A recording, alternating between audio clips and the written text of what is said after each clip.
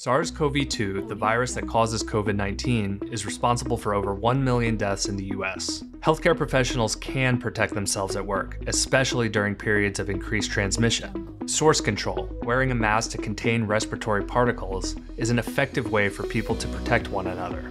Any healthcare professional with concerning symptoms should notify occupational or employee health and stay home until they are instructed to come back.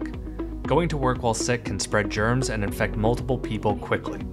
Additional measures to decrease infection risk include vaccination, cleaning your hands at the right times, encouraging patients to wear masks and follow respiratory etiquette, and wearing proper PPE with patients who are exhibiting symptoms. Using cleaning products on EPA's List N for cleaning and disinfection will kill SARS-CoV-2. Providing space for physical distancing and improving ventilation are system-level opportunities to keep germs from spreading. Take a moment to protect yourself and your patients.